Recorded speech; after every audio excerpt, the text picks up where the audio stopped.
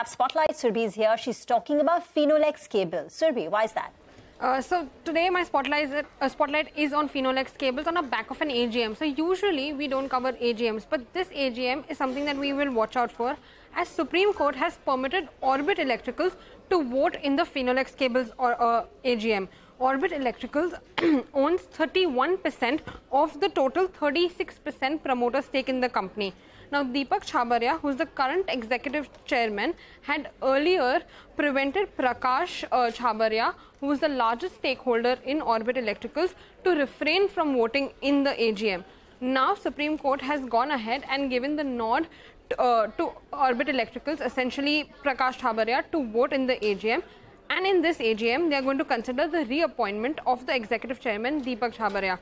But the action on this resolution will be in abeyance till the NCLAT order is given. So we'll be watching out for any resolutions or update in the change of management in Finolex Cables.